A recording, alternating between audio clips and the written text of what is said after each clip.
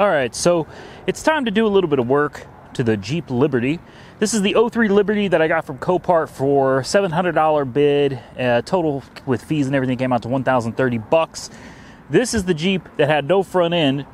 We zip tied the front end back onto it, drove it home, and then the following day drove it up a mountain, 240 miles, and drove it home.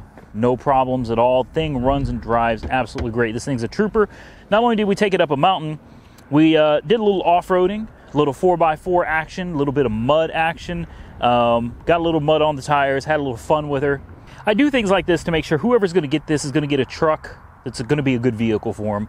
I'm not out there tearing it up and abusing it, but I do want to have a little fun with it. Number one, it's enjoyable. And number two, if it can handle that, then it should be all right for the next person. Let's take a look around this thing. All right, so starting off, it's pretty apparent that we got to put this this fender flare back on.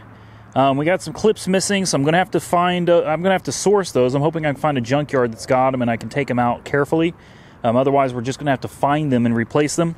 We're gonna need the clips for the inner fender right here. We're gonna need the clips for the fender flare that go up here. Let's take a look at the inside. We're about to clean it up. We're going to start on that on video with you guys. Get all these doors open.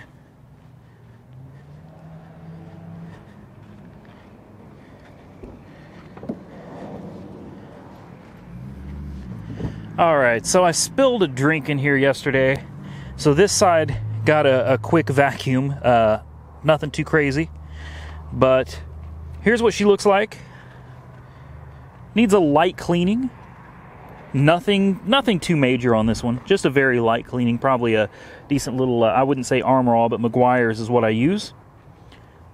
And I think it'll shine up nicely. Clean inside the doors here. These are nasty. Get the door jambs cleaned up. We'll hit these with some stuff called Back to Black. Works really well. Makes this look really good. The rims, I'd like to thank, I can't find the comment, but somebody sent me a link to something called Wheel Skins. And wheel skins are basically hubcaps for rims that you normally couldn't put hubcaps on, but they were $50, and I got chrome ones. So we're not going to spend all the time sanding and priming and all that other crap. We're just going to put the wheel skins over, and this thing's going to have some chrome wheel skins for $50. Going to look nice. Back here, obviously some vacuuming. The whole thing is dusty, as you can see. We got a lot of cleaning to do. But it's nothing that I can't handle. I'm going to try to clean this vinyl cover up. It's pretty dirty. Curious to see what the tire looks like underneath. Can't see it all that well. It's not a new tire, but it looks like it's a good tire on a full-size rim. All the tires look pretty decent. Like I said, we're going to hit all the gray stuff. We're going to hit it with Back to Black, trying to make it look real good. We're going to get all the dust. You can see right here. Just dust everywhere. Vacuum the carpets. Dashboard's dusty too. We're just going to give the thing a really good cleaning. Take a look at the engine real quick. All right, so here's the engine bay. It's pretty dusty too. You guys will probably be amazed when I'm done. Now, a lot of people do ask me, how do you clean your engine bays? Honestly, as long as it doesn't have a distributor cap, which almost nothing would by 03, I simply take it to the car wash, hit it with some like Royal Purple heavy degreaser, and spray it off real good. And that's usually all it takes. She's not leaking anything, it's just dirty, you know. Most people don't clean their engine bays. A lot of people are scared to. But very clean underneath and on top.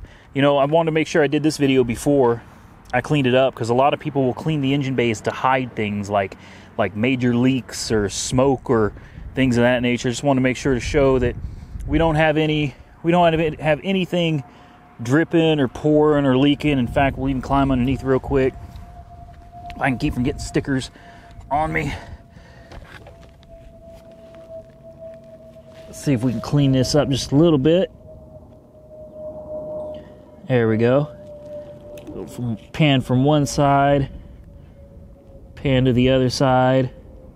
We don't have anything pouring out from under here, nothing like that.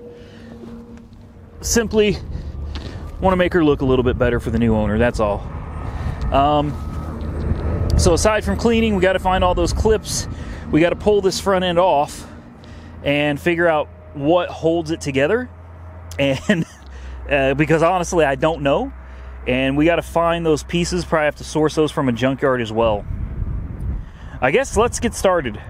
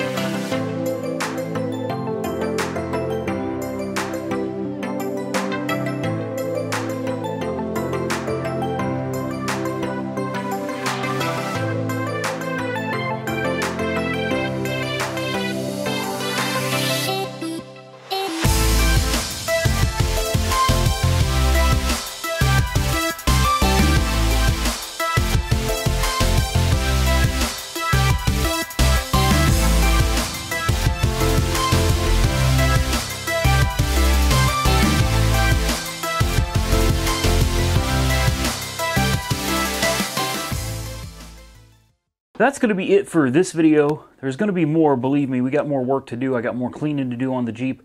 After we took off the front end, I was able to figure out kind of what happened.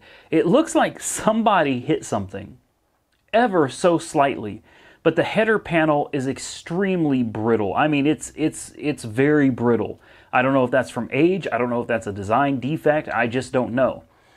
But whatever they hit, or alternatively, perhaps they tried to pull something using that front plastic bumper. I don't know.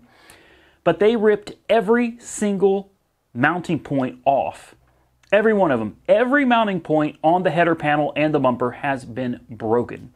So what I did is, after realizing there's no fixing this, I thought about, I'm going to go to LKQ. We're going to go to the junkyard and pull some parts together. But a header panel out there is probably going to run me $35, $40. I was able to go on Amazon.com. I found a header panel for $55. It'll be here in a few days. I also found all the necessary clips for the that side flare for the driver's side wheel. I needed the clips to put those back on, the clips for the inner fender, the clips for the header panel. Basically, I was able to find everything on Amazon for, I think it came out to like $80. So as soon as all those parts come in, we'll come back, we'll pull the header panel off from the bumper and reattach the new header panel, put the headlights in the new header panel. We'll clean up the headlights. I want to do a restore on those. We'll do that ourselves. As you can see from today, you know, I got those wheel skins for like $50, $55 or something. It was able to take those ugly rims without doing anything really to them and just popping them on. So now the thing looks really good with the chrome wheels, or the chrome wheel skins, I should say. I think once we get these parts for the front end on, we'll be able to bolt this thing back together properly. I'm not going to half-ass any of these cars. We're going to put it back together properly. I did the interior detail. Aside from the seats, I still need to clean the seats. A lot of work got done. It's looking a lot better. One thing to mention, I finally did get around to checking the fluids. The oil looks great. It's fairly clean and it's not low. The coolant looks great as well. It's not low either. Transmission fluid, I was pleasantly surprised to check the transmission fluid on this Jeep with 200,000 miles and find that it's bright pink. So somebody has definitely kept up maintenance on this or replaced the transmission very recently. I don't know. But either way, this thing runs and drives great. You know, we took it on a 240-mile road trip. We went up a mountain, came back with the whole thing zip-tied together, and it held up just fine. For now, I've got the front end zip-tied back together so I can use it as a daily in case I need to for hauling anything or moving some things around, or in case the Chevy Sonic gets rented out. So we will come back. Stay tuned for the next one.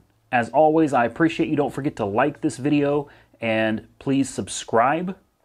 Stay safe out there. Catch you in the next one.